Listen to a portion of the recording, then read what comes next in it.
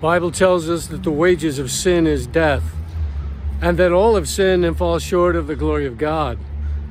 That means that all of us eventually die. What happens to us after we die? What becomes of our bodies?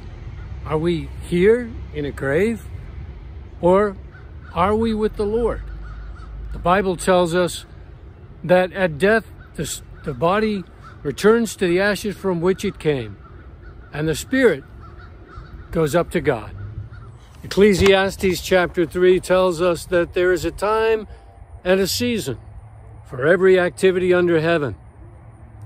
A time to be born and a time to die. A time to plant and a time to uproot. A time to kill and a time to heal. A time to tear down and a time to build. A time to weep and a time to laugh. A time to mourn and a time to dance. A time to scatter stones and a time to gather them. A time to embrace and a time to refrain from embracing. A time to search and a time to give up. A time to keep and a time to throw away. A time to tear and a time to mend. A time to be silent and a time to speak. A time to love and a time to hate. A time for war and a time for peace. What do workers gain for their toil? I have seen the burden God has laid on the human race. He has made everything beautiful in its time.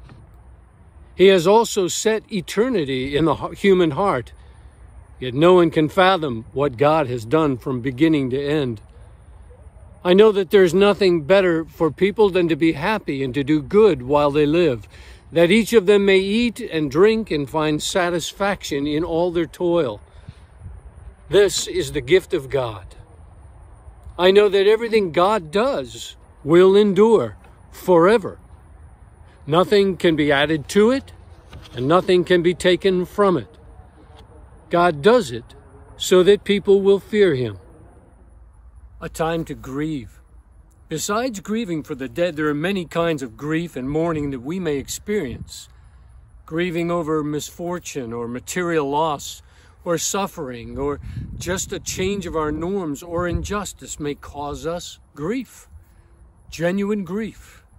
We may even find ourselves grieving in times of change when we're experiencing good things, like getting a new job or buying a home.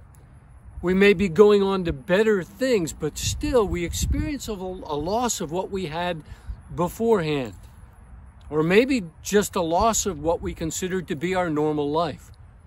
And sometimes we need to allow ourselves to grieve, to actually recognize our grief and give ourselves space to grieve. The Bible recognizes such grief as a legitimate human experience. But this morning I want to focus on grief as it applies to death. There is a time to mourn, and people need to mourn. We're going to talk about that today, but before we do, let's bow our heads and our hearts for a word of prayer. Heavenly Father, as we come to your word today, we pray for those who grieve. We pray also, Lord, that for a reminder of the hope that you have given to us. We come to your word to be reminded of your promises, for we know that your word is more than print on a page. It's more than words in a book. It's more than histories or rules. By your word, you make yourself known to us. And so we pray that you would make yourself known to us in this time and fill us with the hope that can only come through Jesus Christ our Lord. For it is in his name that we pray. Amen. Throughout the ages, people have expressed their grief over death through various forms and customs, from the elaborate pyramids and mummification of the pharaohs to the simple wrapping and embalming of the body of a loved one. 100 years ago, the family would wash the body of their loved one and prepare it for viewing and dress them, and it gave them time to come to terms with their grief. They would build their own coffins. They would bury their own dead. Each of these customs gave people time with the body of the deceased to come to the grips with the fact that they really were gone, that they really were dead. Today, we often have a viewing where people can come and see the body and say their final goodbyes. At these events, people have an opportunity to personally interact with loved ones and honor the memory and the life of the person who died. It gives them a chance to come apart and take time for grief in a culturally acceptable way. And while it is a time when tears are appropriate, it's also a time when laughter is fitting as we remember a funny or precious memory that we shared together. I've known a number of people who, after they died, specified that they did not want a funeral or any service of remembrance. They thought that they were sparing their loved ones from having to grieve. Instead, they caused deeper grief because there was no outlet for them to cope with their loss. Because I live far away from my family, I've had a number of relatives who have passed away, and it was too far away to travel. So I have trouble remembering if that person is actually alive or dead, because I have no way to come to grips with the loss. It just doesn't seem real. Many families are helped to work through their grief by preparing a collage of pictures or a slideshow video of a person's life, which they worked hard to find the elements and to put them together in a meaningful way. And the process itself is an opportunity to remember and to work through the grief that they're feeling. That's especially helpful when the person who has died has been in an accident or is cremated and there is no body for a viewing. I know that all this seems rather morbid to some people, but morbid is a word that refers to that which is deathly. And it is forbidding because it's death itself. But death is real, and it's the very thing we're dealing with, and it's best to deal with it openly. We need to be able to process it. Children need to be able to grieve as well. Sometimes families want to shield their children from death, and they keep them away. But children are feeling the loss very deeply, and they need the freedom to cry, to express their fears, and to talk about what happens to people after they die. This may be the first time in their young life when they've come to the realization that they themselves may die someday. Children also need guidance to help them move on from grieving and to return to their regular habits. They can easily get stuck in the depths of grief. They need to know that life goes on. They need to be assured that the deceased person would want them to go on to live a happy and full life, not to spend their lives in sadness or despair. They need to know that they will see their loved one again in heaven, and that it's okay to miss them. But it's also okay to go on with their life and live it in a way that honors the memory of the person they loved. They need to be involved as much as they would like to be involved. And they need to be able to back away when they need to because they feel overwhelmed. We need to note that observances of grief are for the living. They're not for the dead. They have no more grief or suffering if they're with the Lord. As a pastor, I always meet with a family when I'm preparing for a funeral or a memorial service. And while I'm with them, we talk about the person and the memories of the life that they shared. While that does help me in my comments that I might make during the service, especially if I don't know the person, I firmly believe that it's a healthy practice for the loved ones because it enables them to think about the person. It removes the taboo. It allows them to remember the life that they shared together, even to begin to celebrate the good times that they had together. Talking and remembering is a healing process. When a person dies, there is a flurry of arrangements and decisions and planning for the handling of the body and hosting of the family and the funeral itself or memorial services, a reception to follow. And sometimes all that can be overwhelming. And that's when a person does need a lot of support from other people. But then, in a matter of days, all the ceremony is done. Those who visited have gone back to their homes and their lives. And that's when the real mourning begins. That's when the pain of loss really hits. That's when the silence becomes deafening and the heart melts. And that's often when the chief mourner is forgotten. People bring food, they check on them, and everything else, when everything else is happening. But when everything is done, we still need to remember them and support them in their grief. The loss of a spouse or a child can take months or even years to process. Now, that's perfectly normal. People often wonder, why am I still not able to get over my grief after so long a period of time? The truth is, we never stop feeling our loss, but we do develop new norms, and life eventually does go on. The more we try to shortchange our grief, the more it will linger on. We can't stuff it. We have to express it. We need to, which takes different forms for different people. Weeping, fasting, sackcloth and ashes, running around the house screaming, praying, talking to the deceased, anger with God, anger with the loved one for leaving, support groups. Grief is not always rational, but it is always real. After the loss of his wife Joy to cancer, C.S. Lewis, one of the greatest theological minds of the 20th century, struggled with his loss. And he expressed his raw grief and his questions to God, which you can read because he recorded them all in a book called A Grief Observed, which I think is very helpful for people as they're grieving. It's open and honest with the feelings and thoughts that believing Christians still experience fully, even though they are not grieving without hope. When grief is deepest, it's not the time to make major decisions or to bring about major changes in our lives. People need time to figure out what life is going to be like without their loved one. They're not thinking clearly when grief clouds the mind, and those around them should encourage patience. Job records, "My eyes have grown dim with grief. My whole frame is but a shadow." When our vision is clouded by grief, it's best to hold off on any drastic changes in our lives, which we may regret later. Grief is a source of great stress. Grief is exhausting. Even if you don't seem to be accomplishing anything but grieving, it takes a physical toll on a person. It causes mental and emotional anguish and physical fatigue. And weeping is a natural channel for grief to express itself and to process. There is a time to weep.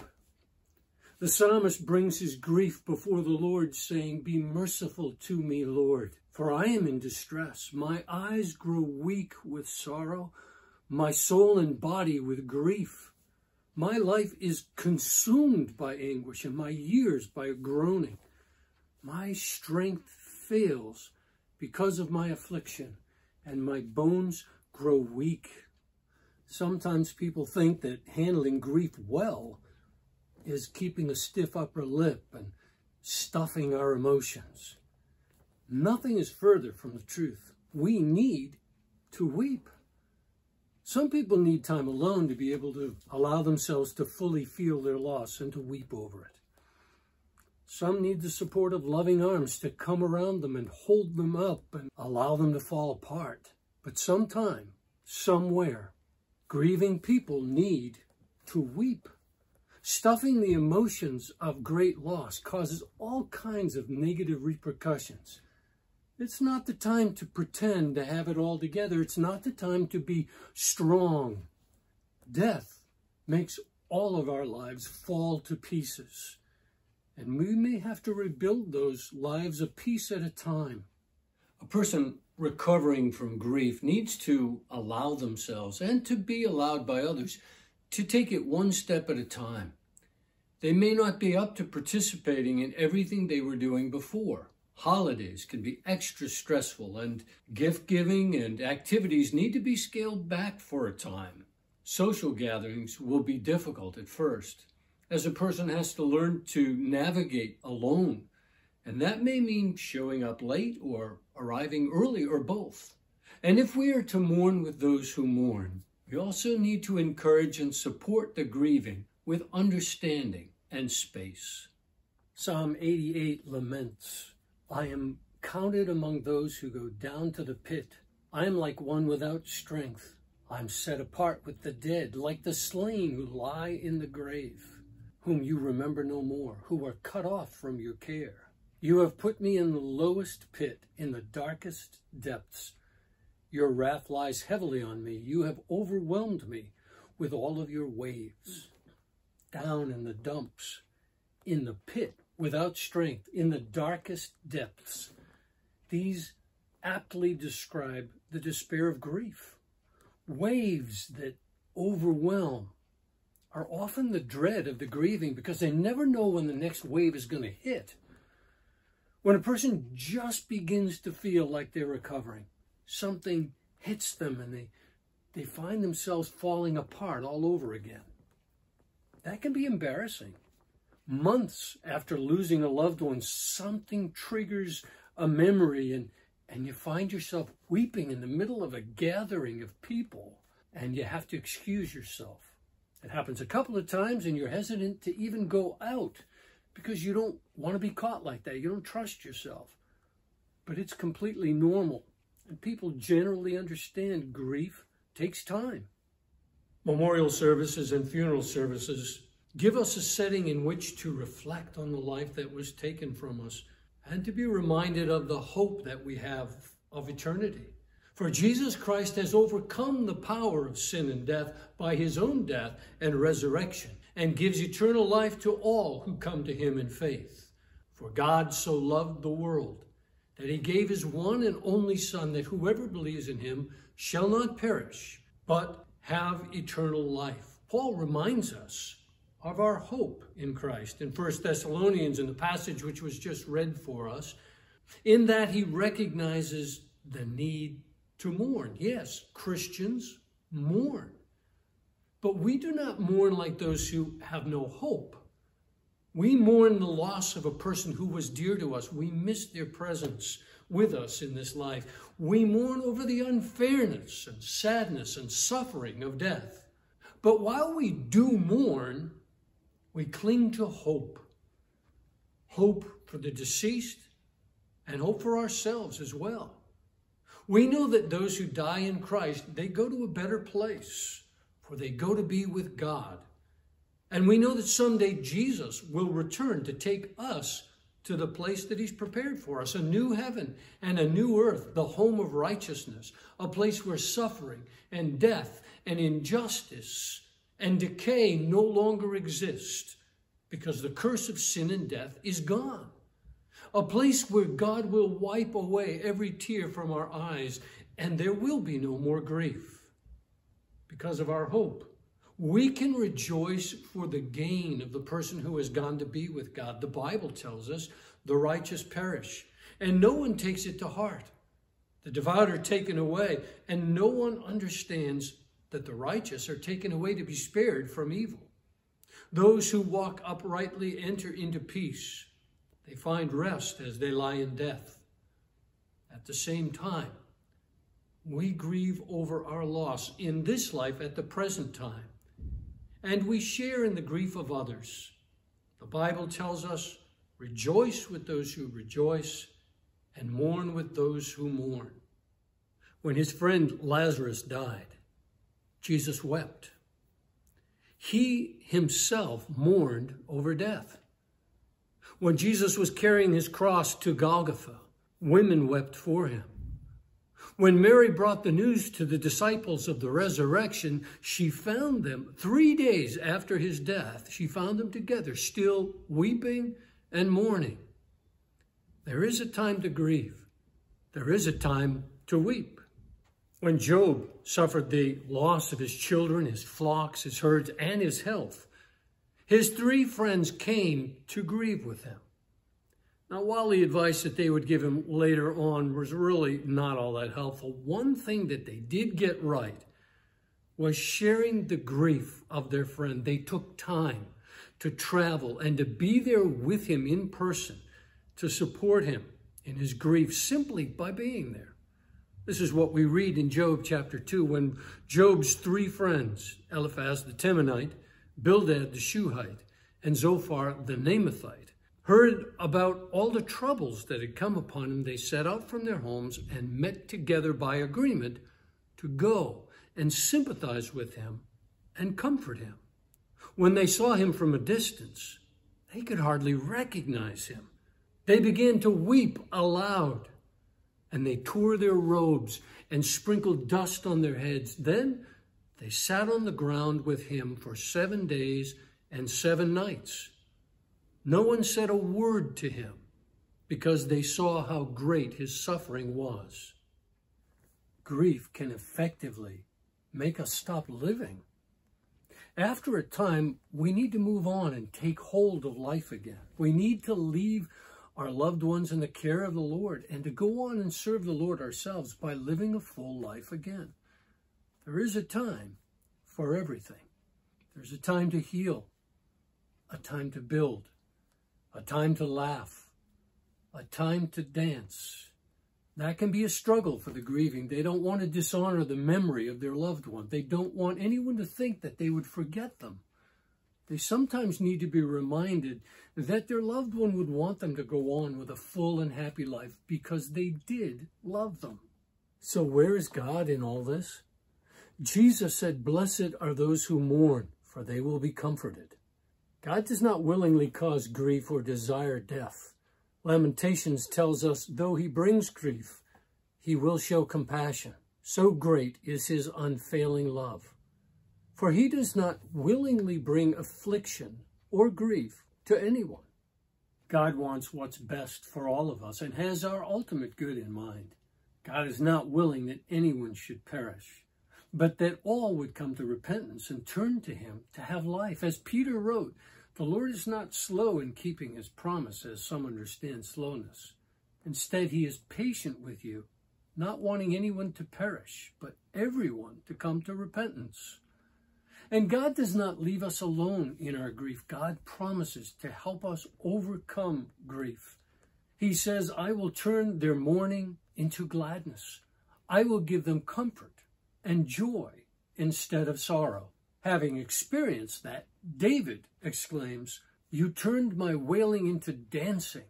You removed my sackcloth and clothed me with joy, that my heart may sing your praises and not be silent. Lord, my God, I will praise you forever." Yes, there is a time to mourn, but the time to laugh and sing again will return. This morning, I want to thank you, our congregation, for allowing Kim and I some time this week to travel and process our grief following the death of Kim's mother. Sally was not someone who loved the Lord. She kept us at a distance because she resented our faith in God. Because of this, our mourning is even deeper because we are not sure of what to hope for Sally. She knew about God, but refused to repent and believe in Jesus or to trust in his death and resurrection. Even when she was visited in her last days and reminded of the gospel, our only hope for her now is that somehow in the last days of her life, she may have turned to God in faith. The Bible says if we deliberately keep on sinning after we have received the knowledge of the truth, no sacrifice for sins is left, but only a fearful expectation of judgment and of raging fire that will consume the enemies of God. Anyone who rejected the law of Moses died without mercy on the testimony of 2 or 3 witnesses. How much more severely do you think someone deserves to be punished who has trampled the Son of God underfoot, who has treated as an unholy thing the blood of the covenant that sanctified them, and who has insulted the Spirit of grace? For we know him who said, "It is mine to avenge, I will repay." And again, the Lord will judge his people. It is a dreadful thing to fall into the hands of the living God. Our grief is a reminder of the urgency of the gospel. It's not just good news for sinners, it's vital news for everyone. For people are destined to die once, and after that, to face judgment. There is an acceptable time to come apart to mourn. There is also a time to repent and to turn to God, and that time is today, right now. The Bible says, "Seek the Lord while he may be found. Call on him while he is near. Let the wicked forsake their ways and the unrighteous their thoughts. Let them turn to the Lord, and he will have mercy on them, and to our God, for he will freely pardon. For my thoughts are not your thoughts, neither are my ways your ways, declares the Lord. As the heavens are higher than the earth, so are my ways higher than your ways, and my thoughts than your thoughts." The Apostle Paul proclaims, "I tell you, now is the time of God's favor. Now is the day of salvation." God holds the door open to all who will come to him in faith through the death and resurrection of Jesus Christ, his Son. But the day is coming and will soon come when that door will be closed and it will be too late. Then those who mourn, those who have rejected God's gift of grace, will find no comfort or relief forever. Jesus declared, "Then will appear the sign of the Son of Man in heaven, and all the peoples on earth will mourn when they see the Son of Man coming in the clouds of heaven with power and great glory. And he will send his angels with a loud trumpet call, and they will gather his elect from the four winds, from one end of the heavens to the other." And John envisioned that day, saying, "Look, he is coming in the clouds, and every eye will see him, even those who pierced him, and all peoples on earth will mourn because of him." As was read in our scripture this morning, "For the Lord himself will come down from heaven with a loud command, with the voice of the archangel, and with the trumpet call of God, and the dead in Christ will rise first. After that, we who are still alive and are left will be caught up together with them in the clouds to meet the Lord in the air. And so we will be with the Lord forever. Therefore, encourage one another with these words." None of us knows the day of our death. We don't know when Jesus is coming back. It could be today. We're told to be ready any day. And the only way to be ready is to trust in him, to turn away from our sins and to live in obedience to his word. Are you trusting in Jesus today? Do you know him? He who died for our sins and was raised from the dead lives forever. He is coming again. Will he find you in faith? Will you welcome him because your sins have been taken away and you're prepared to live in the presence of a holy God because you've been cleansed from unrighteousness? Or will you be left mourning when he returns because you have rejected God's love and are left in sin and guilt to face judgment? Our hope of being reunited with loved ones who have died before us rests in our hope of eternal life in Christ Jesus, who was raised as the firstborn among many. He is the only way to the Father. He is the only way to eternal life. He is the truth. That is the message concerning faith that we proclaim. That if you declare with your mouth Jesus is Lord and believe in your heart that God raised him from the dead, that you will be saved. For it is with your heart that you believe and are justified, and it is with your mouth that you profess your faith and are saved. As the scripture says, anyone who trusts in him will never be put to shame.